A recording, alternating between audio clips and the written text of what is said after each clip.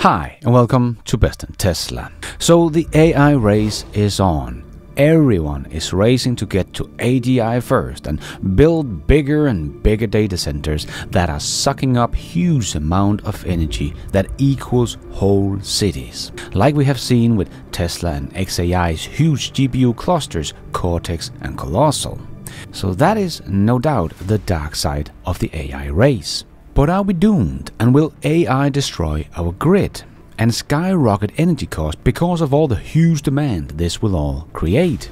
Well, we have to look at some of the breakthrough technologies we are seeing right now to try to understand what the future might look like. And there might be some very bright light at the end of the tunnel. But if we try to look out in the future with today's technology, you might end up missing the numbers by 40,000x. So let's check it all out and let's dive right in.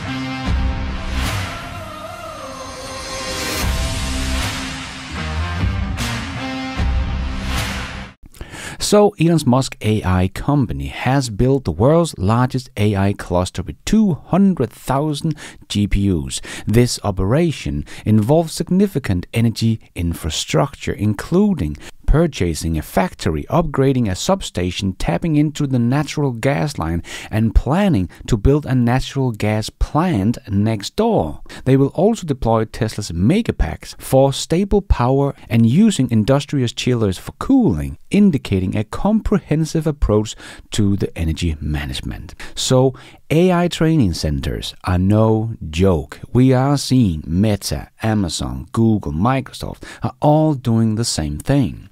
As the race for AI is on, and nobody wants to be left behind, as the value creation is going to be off the chart, but so is the energy demand. So what about the energy consumption? Will it destroy our grid?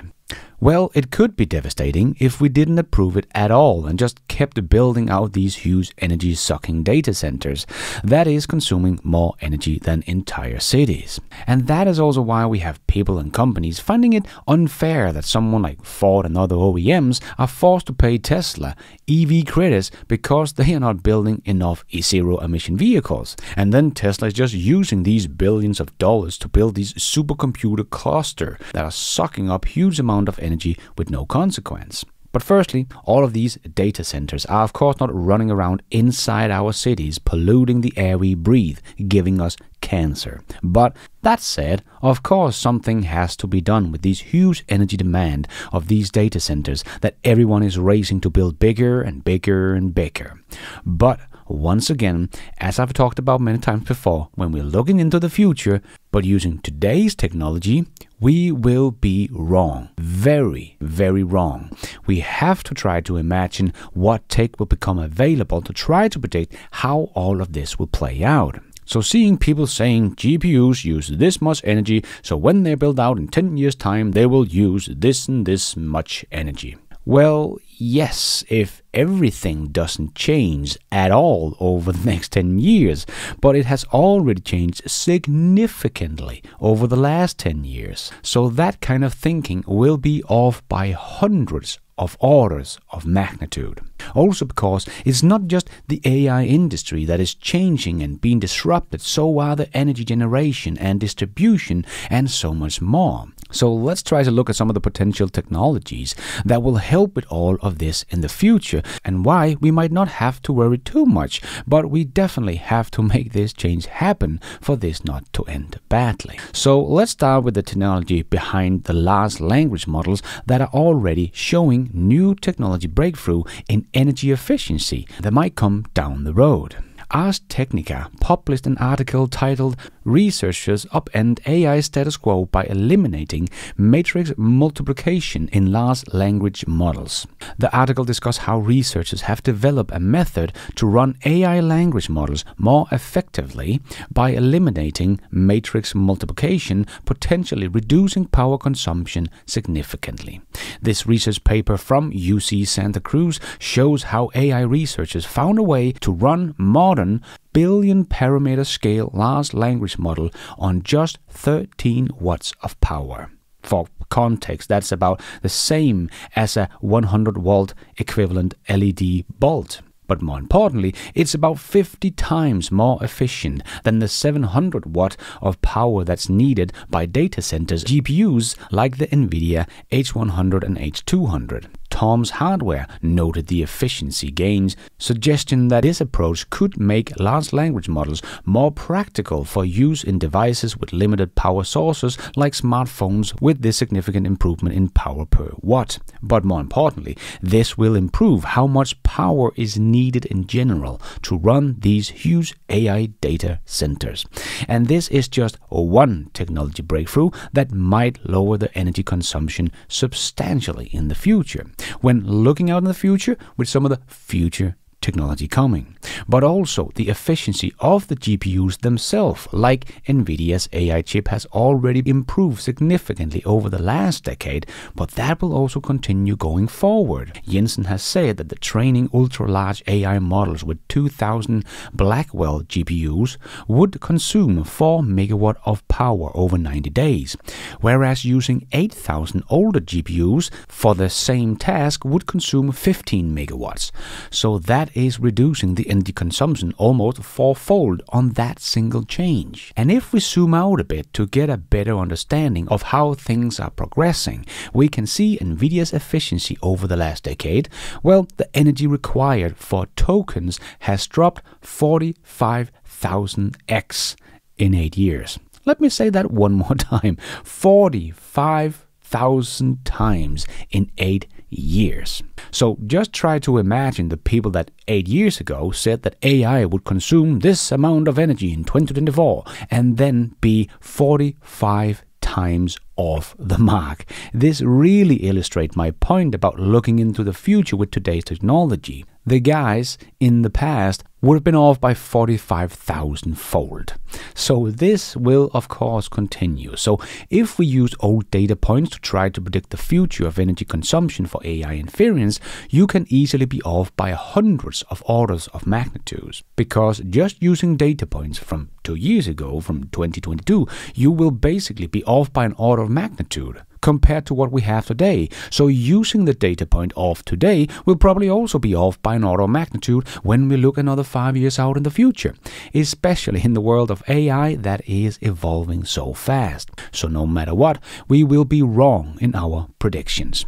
But if we should try to guess what the future holds, we have to look out in the future with the potential future technologies that will probably prove to be the most accurate. So all of this collectively highlights the significant shift in AI modeling architecture, focusing on efficiency and sustainability by removing one of the most computational intensive operations in current models and improving the efficiency of the GPUs running the models. However, they also noted in the research paper it is still a preprint stage and has yet to be peer-reviewed, indicating the preliminary nature of these findings. But we have to look at things that might come in the future and not look at today's technology to have a chance to just be somewhat accurate. But there is another thing about this AI race that we also have to consider, because AI is not just another consumer product. We are creating intelligence.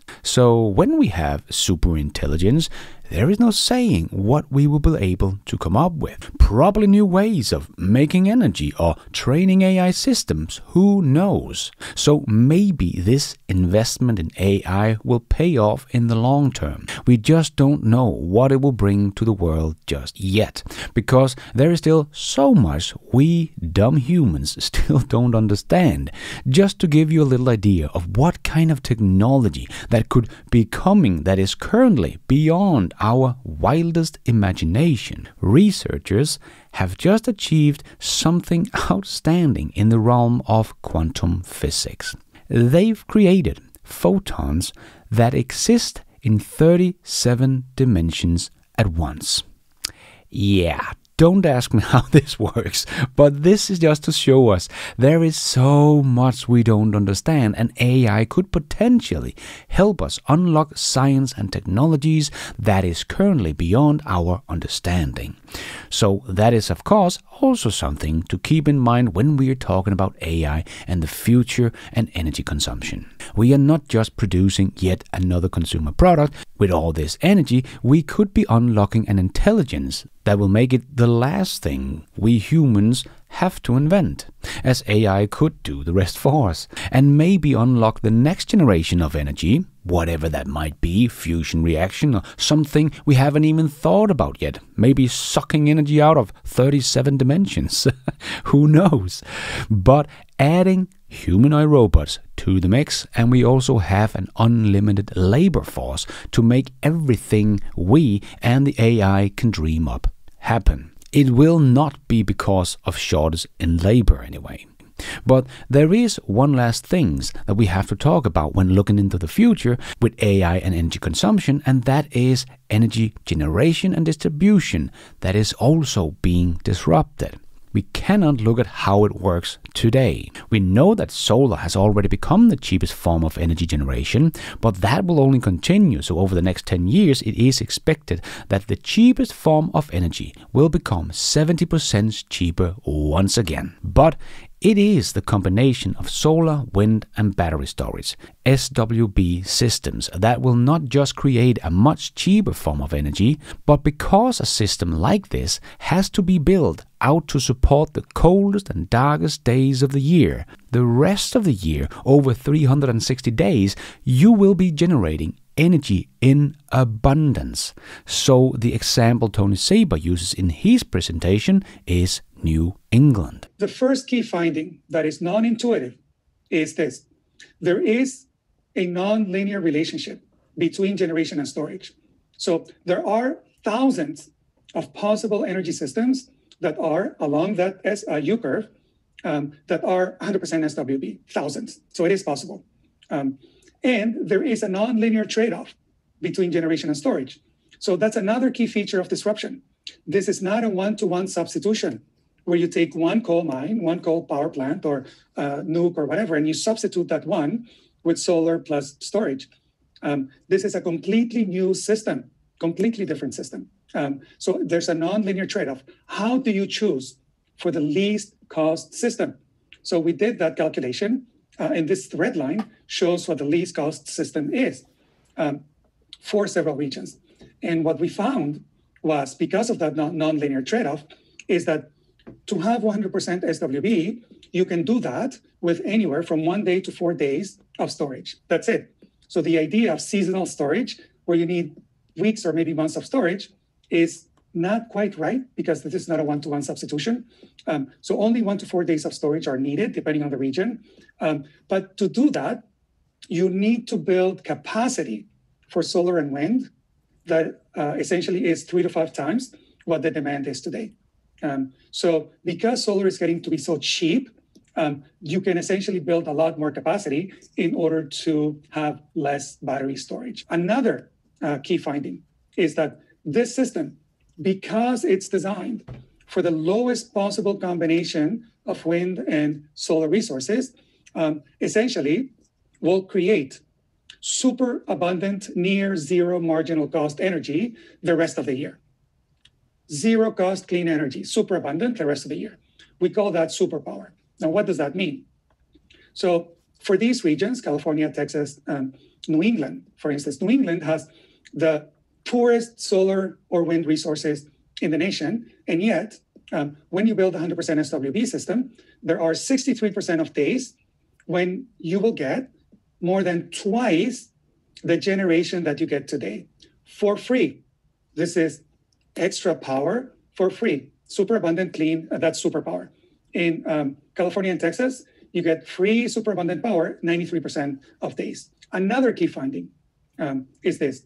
There are disproportionate returns to incremental investments in this infrastructure.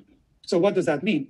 It means that once you have this 100% SWB system, if you invest, for instance, 20% more, you may get up to 300% more energy more superpower.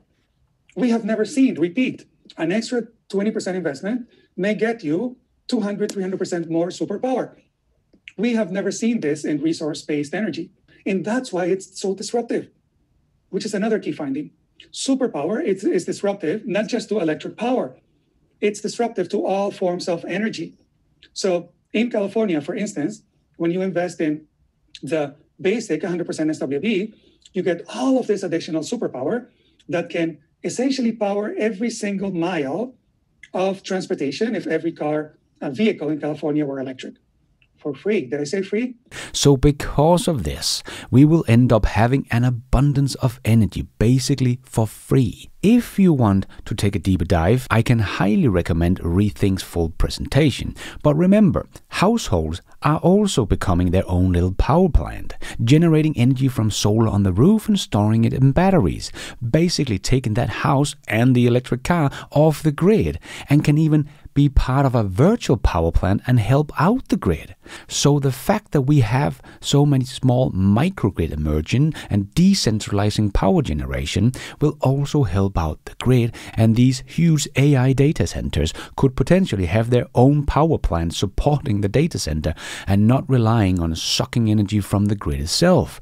As we have already seen them talk about today, XAI want to create their own gas power plant next door to run the whole data center. So again, looking into the future with today's grid, energy generation and distribution will end up being very wrong, because someone like Rethink and Tony Seba is not looking out in the future with today's tech. They're trying to look out in the future and see what kind of system we might have in the future. So if Tony Seba is going to be right again, we might not have a huge energy problem in 5 to 10 years from now, as we will have energy generation systems that will make energy in abundance. So the opposite could end up being true, that we will have AI data centers running on cheap energy generated on the SWB systems.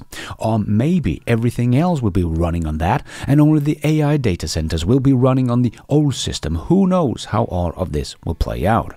But looking at the new technologies emerging both in large language models, inference efficiency, GPUs efficiency, and the possibility of energy generation superpower making energy abundant, I think the future could actually look very bright and not as dark as some people would like it to look like. I personally think we have a very exciting future to look forward to, with all the things that are happening over the next 5 to 10 years with AI, robots, energy, and autonomy. We still have a lot of work ahead of us before we can get to that future with abundance in energy and labor. But what a future it could become. And thank you for watching. And until next time, take care out there and be nice.